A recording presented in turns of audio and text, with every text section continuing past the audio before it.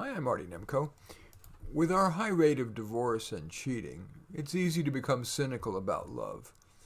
But for counterbalance, as we approach Valentine's Day, here are some Eminents' more positive yet realistic words of wisdom, plus my yes ands and yes buts.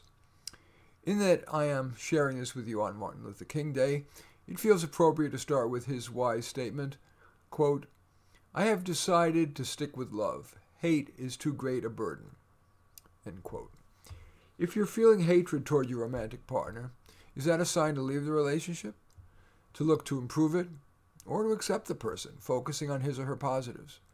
And of course, King's statement might wisely be applied not just to romantic love, but more broadly. Psychiatrist Carl Menninger wrote, "Love cures people, both the ones who give it and the ones who receive it." Even stronger, yet probably still true, is the biblical assertion, better to give than to receive. Now let us descend from the lofty ideal to practical ideas that can help make love work on earth, even if the relationship wasn't made in heaven. William Shakespeare wrote, "Kindness in women, not their beauteous looks, shall win my love."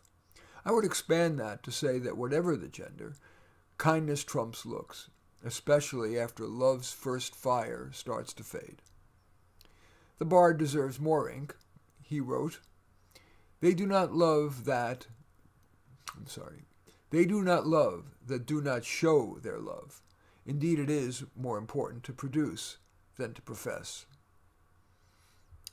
That last sentence was mine. I don't want to attribute that to the bard. It's my own humble offering. Anyway, actor Angelica Houston said, "I don't think it's necessarily healthy to go into relationships as a needy person. Better to go in with a full deck." End quote. Her colleague Jennifer Aniston agrees, adding a metaphor. She writes, "A relationship isn't going to make me survive. It's the cherry on top." And I agree. It's usually wise to defer pursuing a serious relationship until you're solid enough to not overreact to relationship's inevitable challenges. Gloria Steinem, feminist activist, wrote, "Far too many people are looking for the right person instead of trying to be the right person." Right. So much easier to point fingers and urge others to change when it's often wiser to focus on changing yourself, something over which you have more control. If you do want to try to alter your partner, author Steve Miraboli writes, "I find the best way to love someone is not to change them, but instead help them reveal the greatest version of themselves." End quote. So what might you ask of your partner that would make him or her flower? For example, my wife is emotionally intelligent.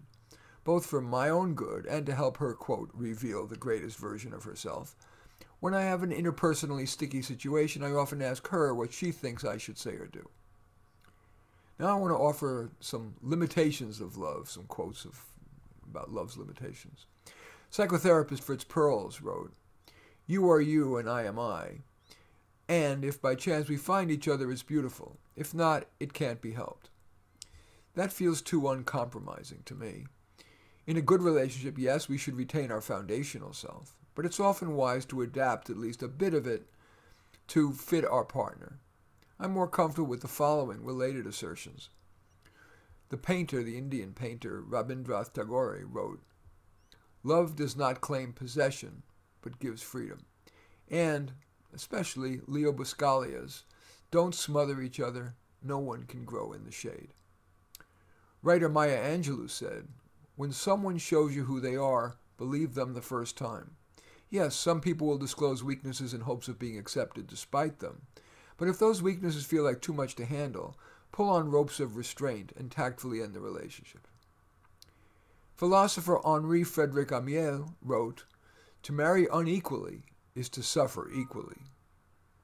Yes, while the cliché is that opposites attract, it's usually easier to get along when you have similar intellectual and emotional styles, similar cultural backgrounds, and income. Yeah, income. Greatly disparate incomes leads to power imbalance that can lead to much fighting. For example, I earn almost all the income. That gives me some power over how much and on what how much you spend and on what you spend. Actor Katharine Hepburn said, "Sometimes I wonder if men and women really suit each other. Perhaps they should live next door and just visit now and then." My wife and I have been together for 46 years, and for the last 20, we've lived 40 miles apart and see each other a few times a week. We agree that's improved our marriage. Of course, such an arrangement is not for everyone, but most of our friends say they're jealous. And finally, Buddha said, "He who loves 50 people has 50 woes. He who loves no one has no woes." It's beyond audacious for me to criticize the Buddha, but I will anyway. Of course, love often brings woes, but it also brings color to an often beige existence. My 2 cents? In most cases, romantic relationship is but one of the wise life's core components. Worthwhile work and passion-inducing avocation, whether creative, athletic, or volunteering, are 2 other pillars of the life well led. In any event, I do thank you for watching. I'm Marty Nemko. I welcome your thumbs up and accept your thumbs down. I look forward to your comments all the time, and love it if you hit the share button below and share it on your social media. That way my efforts hopefully yield more benefit. And of course, I'm flattered if you subscribe to my channel. In any event, I do thank you for watching. I am Marty Nemko.